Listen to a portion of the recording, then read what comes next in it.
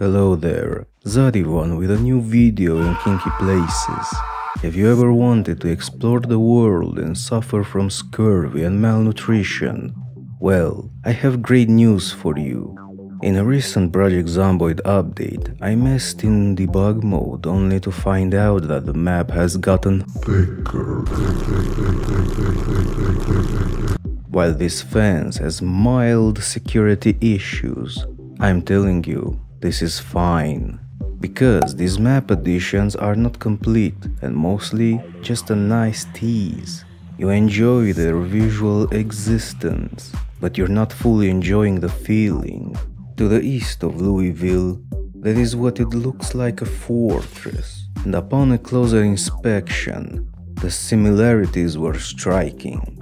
This was the perfect spot for a studio specializing in questionable types of movies for people with a questionable taste for specific questionable types of movies.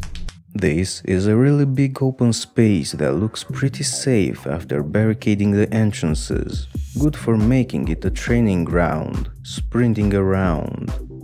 To the west of the shitty houses, that is what it looks like, a refugee camp and some stores or shopping centers, as well as depots and various stuff to keep your humanly needs in check, as well as useful tools and items.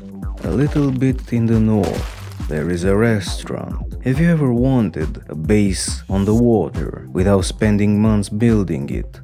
Well, this is the place for you.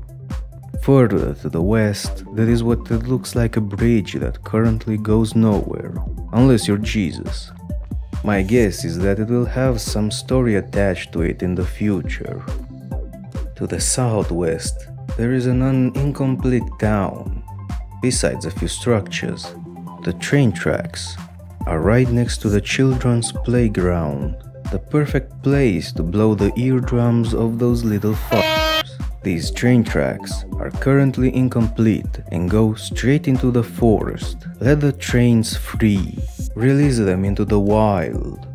Anyways, go now. Enjoy your life.